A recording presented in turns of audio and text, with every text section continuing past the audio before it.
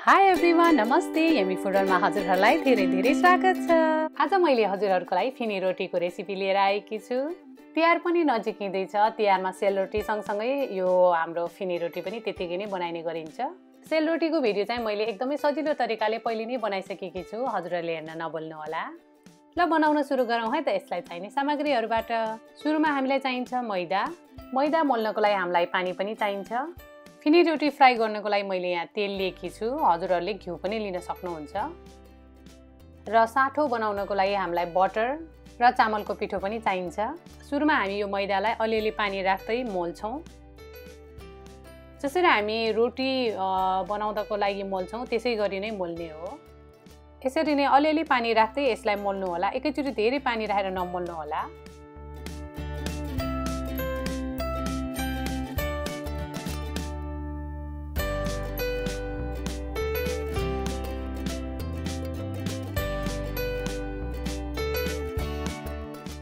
यतिको राम्रोसँग मोलिसकेपछि फिनी रोटीको लागि यो डो तयार हुन्छ।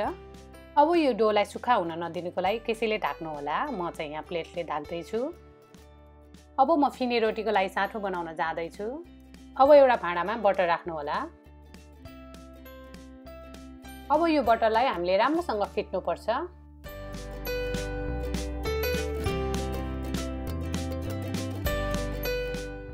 यसलाई 2-3 मिनेट मैले देखाए जसरी नै फिट्नुपर्छ। फिटेको 2-3 मिनेट नै भयो। यसमा हजुरहरूले चामलको पिठो राखेर फिट्न सक्नुहुन्छ।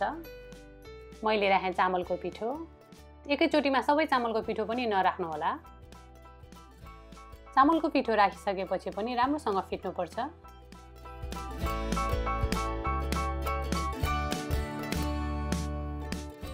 फिटेर यतिको गिलो भइसकेपछि बाँकी चामलको पिठो राखेर पनि फिट्नु होला।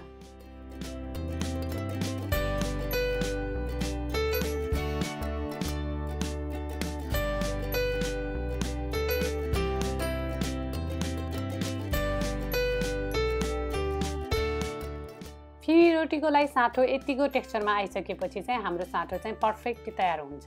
अब हामी रोटी बेल्न सुरु गर्छौँ। जहाँ चाहिँ हजुरहरूले रोटी बेल्नुहुन्छ त्यहाँ चाहिँ अलिकति तेल लगाउनु होला। यसरी तेल राखेर बेल्दाखेरि चाहिँ रोटी बेल्न एकदमै सजिलो हुन्छ। हामीले बनाएको डोबाट 3 भागको 1 भाग लिएर हजुरहरूले बेल्न सुरु गर्नुभए हुन्छ।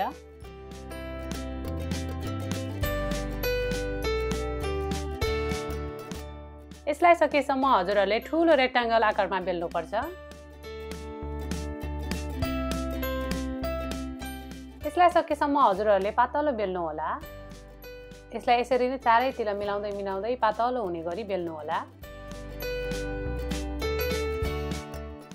यतिको बेलिसकेपछि यसमा हामी साठो लगाउन सुरु गर्छौँ।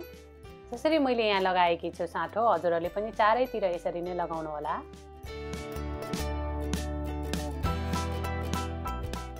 अब हामीले यसलाई बिस्तारै रोल गर्दै लैजानुपर्छ।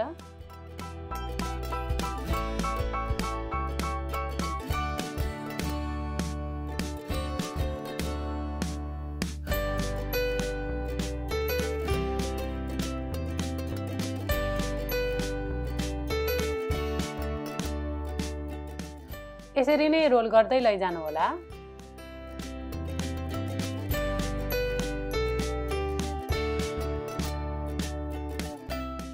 राम्रोसँग रोल भइसकेपछि यसको छेउको भाग चाहिँ म अलिकति काटेर साइडमा राख्दैछु।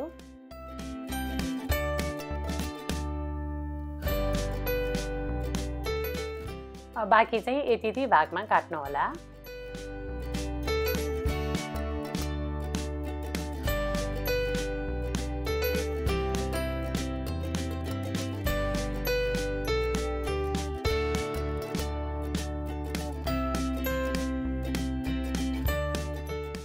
मैले चाहिँ सबै काटेर पनि भ्याएँ। हजुरहरूले पनि यसरी नै काट्नु होला।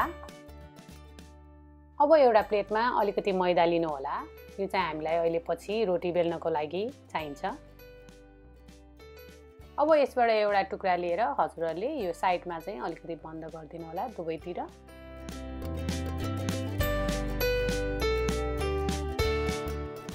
यसरी बन्द गरिसकेपछि हामीले यसलाई बेल्न अगाडि चाहिँ मैदामा डोबेर मात्रै बेल्नुपर्छ। यस्तो गर्नाले चाहिँ चप्किने भन्ने हुँदैन बेल्दाखेरि। अब यसलाई मैले देखाए जसरी नै बेल्नु होला। यो रोटी बेल्न सुरु गर्नु हुँदाखेरि चाहिँ हजुरहरूले साइडमा तेल पनि तताउन सुरु गर्नुभयो हुन्छ।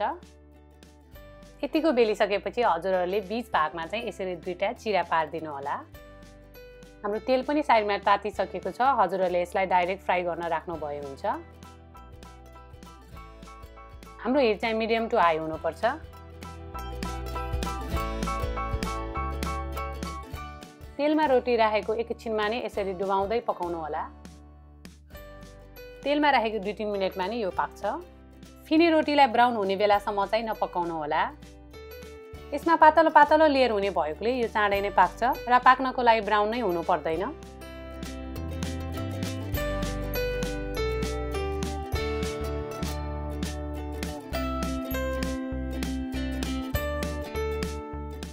यो निकाल्दा चाहिँ यसको तेल तर्काएर बल्ल निकाल्नु होला।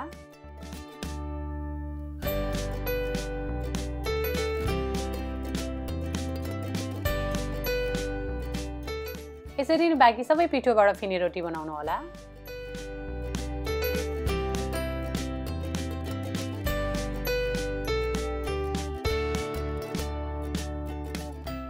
मैले चाहिँ सबै फिनी रोटी बनाएर पनि भ्याएँ, हेर्नुस् त। हजुरहरूले देख्नुभयो यो फिनी रोटी एकदमै सजिलो तरिकाले चाँडै नै बन्छ र यो धेरै लामो समयसम्म खान पनि मिल्छ। हजुरहरूले पनि ठ्याक्कै यसरी नै घरमा फिनी रोटी बनाएर साथीभाइ र फ्यामिलीसँग इन्जोय गर्नु होला।